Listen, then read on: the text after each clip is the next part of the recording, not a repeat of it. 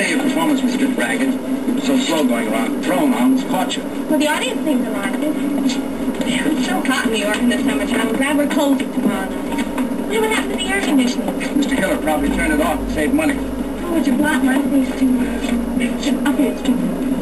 Who's Mr. Hiller? The house manager. You ought to know that. You've been playing his theater for the past year and a half. Oh, is that evil little man who comes around and pisses? That's your defiant sister, dear. All I can say is let Mr. Hiller keep his air conditioner. He can't take it with him, and wherever he's going, he'll need it.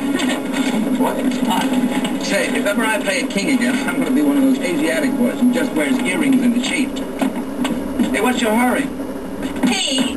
Hi, Ellen, honey. I'm sorry.